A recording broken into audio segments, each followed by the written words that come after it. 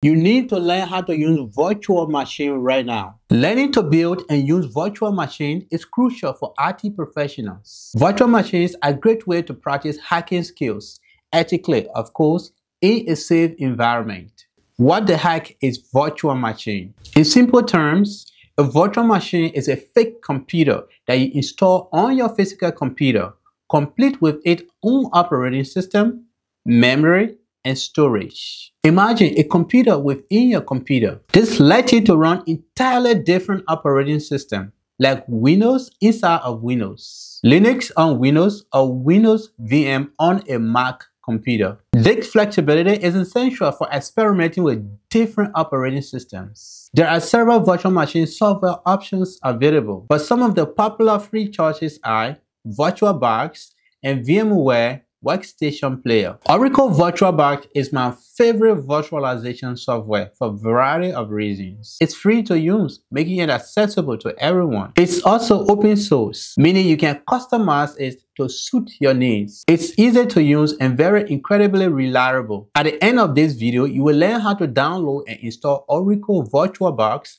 on your computer and begin experimenting with different operating systems. To begin, open your web browser and navigate to virtualbox.org.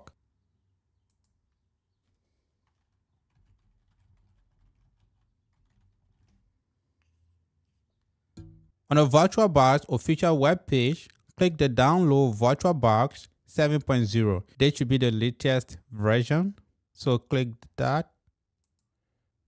On the platform packages, choose your operating system. I'm on a Windows PC, so I will go with Windows host. If you're on a Mac, you want to go with Mac OS, or Linux, you go with Linux distributions. So I will click this. You'll be prompted to save your installer file. I normally like to save software in my download folder.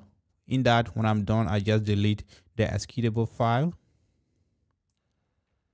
So I will save to download and click save.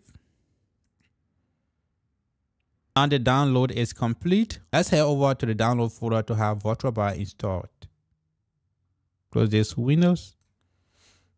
Now it's time to install the VirtualBox. I'm going to head over to the download folder where I saved the installer file. Downloads. Here is a VirtualBox installer file. You want to double click that. You'll be prompted to allow this app to make changes to your device. Click yes.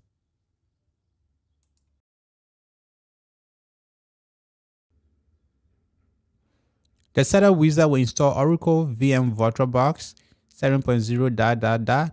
Click next. Select the way you want features to be installed. You can alter any of the default settings here. I normally like to stick with the default settings, so I'll go ahead and click next. Networking features will reset your network connections temporarily, of course. Yes, click yes. Again, click yes. The setup wizard is ready to begin the custom installation. Click install to begin the installation process.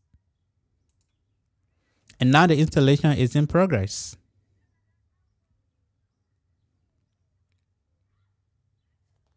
That was quick. Click the finish button to exit the setup wizard. If you don't want the VirtualBox to start right after the installation, you want to uncheck this. If not, leave it checked. So click finish, and that's it. Congratulations, you have successfully downloaded and installed Oracle VirtualBox on your PC. So that was all about downloading and installing Oracle VirtualBox. In the next video, we'll learn how to download and install Kali Linux and other operating systems on our virtual machine. Hope to see you there. Don't forget to like and subscribe for more tech adventures.